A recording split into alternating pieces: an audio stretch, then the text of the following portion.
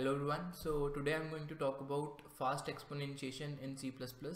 So I will talk about the concept. Second thing, I will also write the code for it, right? So what is fast exponentiation? Generally you would have come across problems in competitive programming where you have to compute a raised to the power b and followed by mod with some number p, right? So this is exponentiation, and this is, if you take modulo, it is called fast modulo exponentiation, right? So now there are two ways to do it.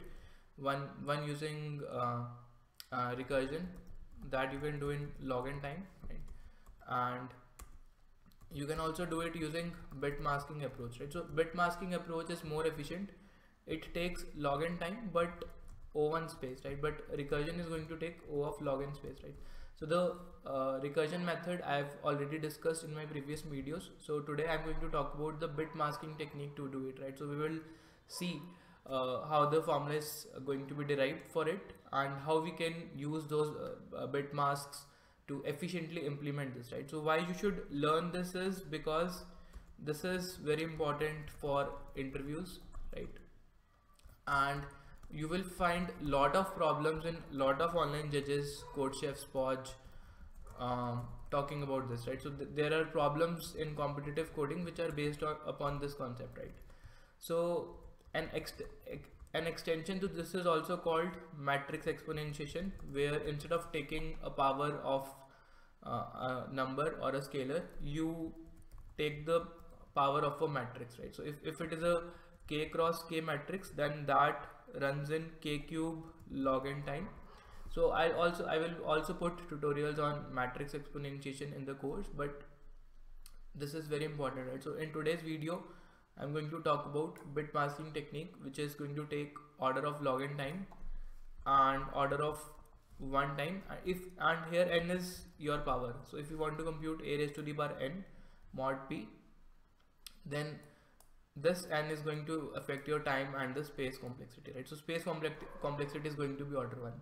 So let's get started and learn how to do this, right?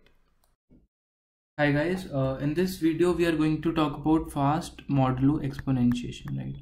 And this is a concept which is used in a lot of problems. So let us see what this is. Let me first talk about exponentiation. Exponentiation basically means you want to compute a raised to the power b. This is given to you, and sometimes it is given that you have to take mod with some value m. So basically the problem is you want to compute a raised to the power b mod m, and the brute force approach is to multiply a b times, which takes linear time. But in this approach we are going to see a method which will do it in O of log of b time, and this method can be built using recursion, which we have already seen in the previous videos in the course. And this method uses bit masks, right? So I'm going to talk about the bit mask method because it does not take any extra space, right? So let us see how it is done. Suppose you want to compute 3 raised to the power 5 and let's say mod 100, right? This you want to compute. So I will first focus upon this part, 3 raised to the power 5. So the idea is to convert this 5 into binary. So let's say 5 is written like this, 101, and let us take one variable result. Let us take one variable result in which we will store the final answer, right? So what I will do is I will start from this point. I will extract this bit, and let us say the result is 1, and I will multiply this number with 3, right? So I will if this bit is 1, I will multiply my result with 3, and when I go to the next position I will square the 3, which becomes 3 square, and since this bit is 0, I will not multiply anything with the result, so this will remain as it is. And I go to the next position, my number will become 3 raised to the power 4, right? So what I'm doing is I'm just squaring the number, right? And since this number is 1, I will multiply my result with this, so this will be multiplied with 3 raised to the power 4. So what answer you will get is 3 raised to the power 8. So how this is happening is, suppose you are doing a raised to the power b, right? So you write the binary of b. Let's say it is something like 1010, right? Let's say b is 10, right? So what power you are generating at this point is a raised to the power 1. What you are generating here is a square. Here it is a4. Here it is a8. And at the places where you see the set bit is 1, you are going to multiply the value of a for those positions. So this becomes a raised to the power 8 into a raised to the power 2, which is a10, right? So if I talk about the code is very simple. And if I talk about the complexity would be O of log b, where b is the maximum number of bits. So you know that in any number n, you have at most log n bits, right? And what we are going to do here is, we are going to iterate over b, we are going to extract bits, and we are going to see if a particular set bit is 1, we are going to multiply that value of a with our result. This is what we are going to do, and in the beginning the result is going to be 1. The result is going to be 1. And if you want to compute a raised to the power b mod m, so what you need to do is, you need to take a stepwise mod, right? So at every step where you are updating the result or you are updating the a, you are going to take a stepwise mod. So let us see the implementation of this method. So suppose I want to write this function. Let's say I want to do it for very big numbers. So let me take the return type as long, and let's say fast modular exponentiation is the method which accepts 3 numbers, ll, a, b. As of now I am taking only 2 numbers, but we will make 3 numbers, right? So what I can start with is, I will have a result which is 1, okay, and then I will iterate over b, right? So while b is greater than 0, I'm going to extract the last bit. So if the last bit is odd, which means if the last bit is 1, so I am going to multiply my result with a. Alright, and in the meanwhile I'm going to make a the square of a, and b is going to be b right shift 1, because we want to discard the rightmost set bit. That's it. So this simple is the code of this problem. We are going to do return result, and that's it, right? And here what we are going to do is, we are going to test. So let's say see out fast modular exponentiation. I give the numbers as 5 and 3. So let us see what is the answer, right?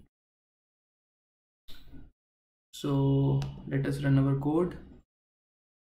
So you can see the answer is 125, right? And what more we want to do is, we want to take mod, right? So taking mod is easy.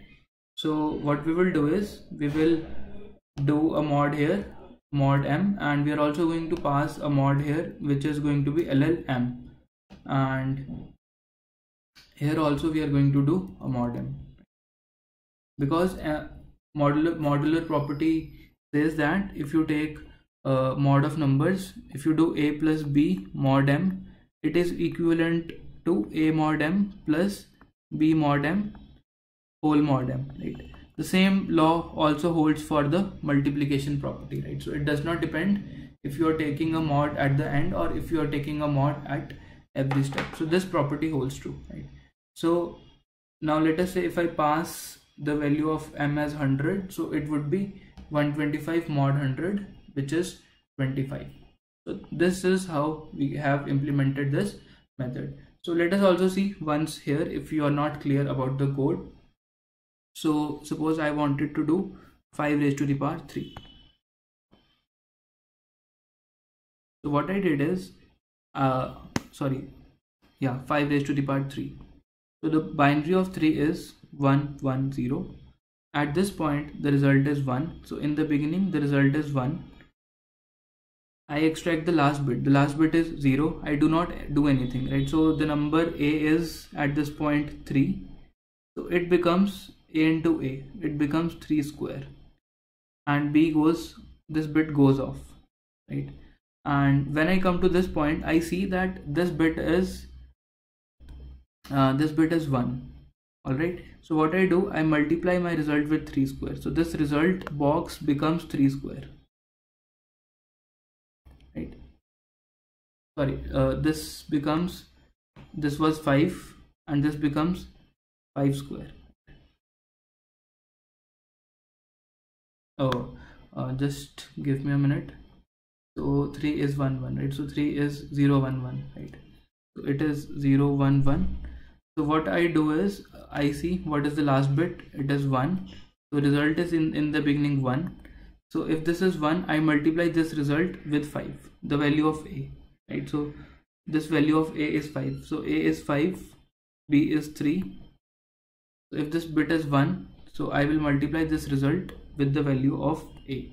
So this result becomes 5 raised to the power 1, right? And at this position, the value of a is 5. At this position, it becomes 5 square.